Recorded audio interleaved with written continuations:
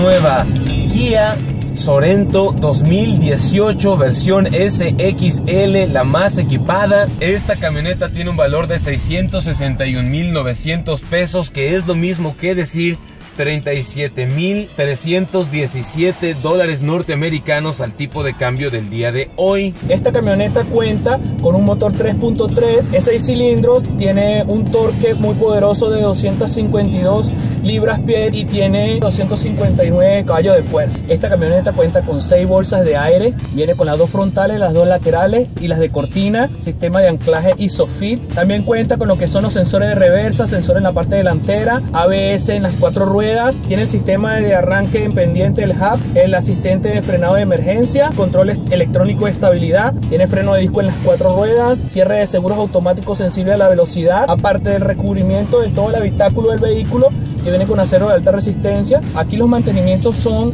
cada 10.000 kilómetros o cada 6 meses, lo que ocurra primero, y empiezan desde 1,075 pesos, que es lo mismo que decir 60 dólares con 59 centavos al tipo de cambio del día de hoy. De acuerdo con los datos estadísticos de usuarios reales que ya tienen esta camioneta Kia Sorento 2018 en su versión SXL, el consumo de combustible combinado promedio es de 8.8 kilómetros por litro entre ciudad y carretera, siendo el consumo combinado promedio más bajo que vi de 7.3 kilómetros por litro y el consumo combinado promedio más alto que vi de 11.3 kilómetros por litro. Este es un margen obviamente amplio donde tú te puedes colocar dependiendo de tus hábitos de manejo, condiciones climáticas, estilo de vida, etcétera.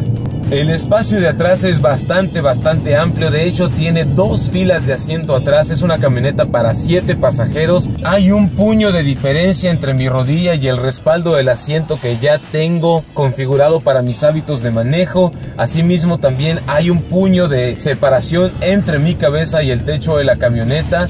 Yo mido 1.76, así que caben personas inclusive más altas que yo muy cómodamente dentro de ella. Le hicimos la prueba de la cajuela mexicana y obviamente la pasa sin problemas. Es ancha, es profunda, tiene buena altura sobre el suelo. Las 2 filas de asientos se abaten, la tercera fila de asientos se abate para quedar completamente plana y poder guardar muchísimas cosas allá atrás. Le hicimos la prueba de la puerta youtuber y esta prueba es muy importante porque en caso de una colisión lateral quieres que esta puerta se pueda abrir con facilidad para extraerte del interior, aún soportando fuerzas torsionales mayores a las que le puede imprimir mi peso. Le hicimos la prueba de la guarnición y puedes subir y bajar guarniciones sin problema alguno debido a la altura libre al suelo y al tamaño de sus llantas, que es fantástico, y al extremo torque que tiene esta camioneta. Está preciosa por dentro, así que vamos a checar los interiores.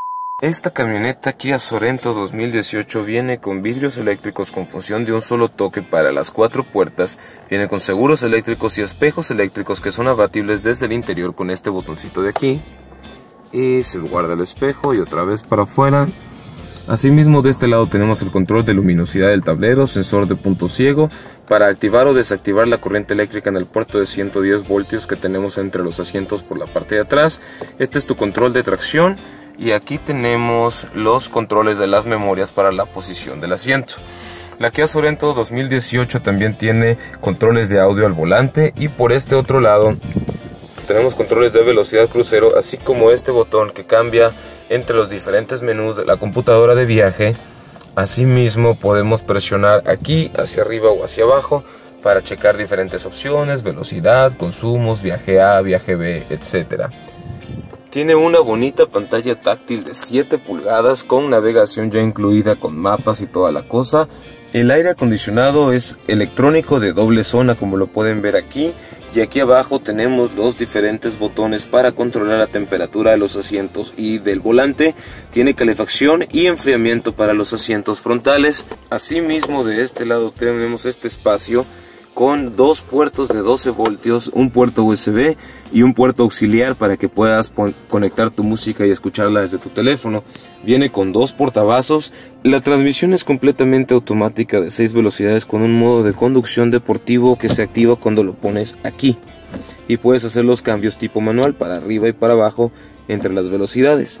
Aquí también tenemos los diferentes modos de conducción, el sensor para el estacionamiento. Aquí tenemos el botón para activar y desactivar el all-wheel drive.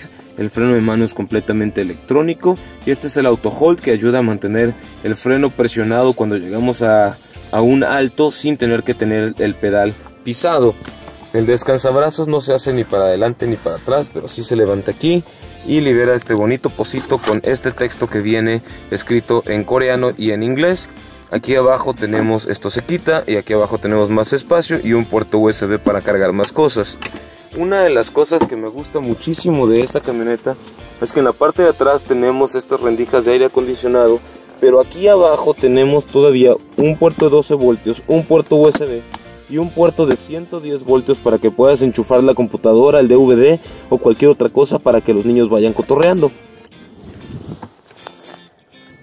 El espejo retrovisor es electrocrómico y aquí tiene controles para configurar la apertura de tu garage de tu casa. Este es el portagafas, el portaanteojos, que viene con una bonita esponjita y se agradece bastante. Aquí arriba tenemos el control del techo panorámico, porque no es quemacocos, porque se abre completamente hasta allá, hasta atrás. Y está bien chido, carnales. El techo es completamente panorámico y se abre hasta allá, hasta atrás, todas las 3 hileras de asientos, lo cual se agradece bastante. Por este lado las viseras también vienen con esta bonita lucecita que se activa y desactiva al abrir y cerrar esta tapa, y obviamente estas luces son LED, lo cual se agradece bastante.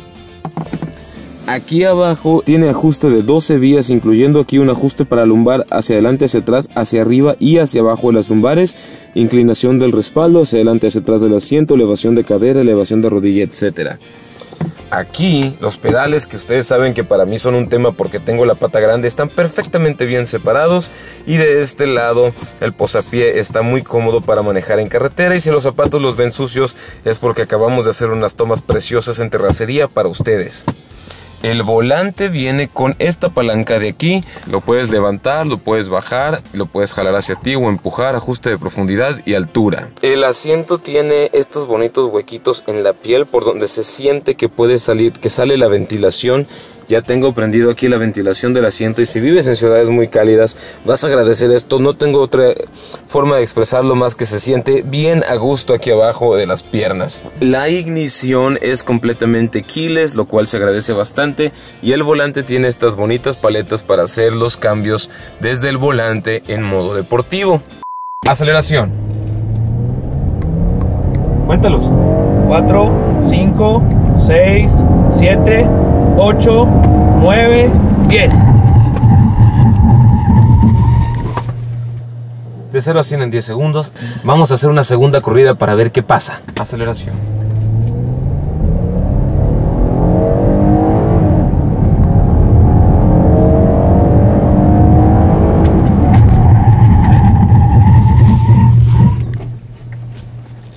La aceleración es súper suave, no se siente nada que estamos acelerando. Frena con mucha suavidad, se siente un poco las pulsaciones del ABS y tiene un poco de saludo japonés, esto que te inclinas hacia el frente.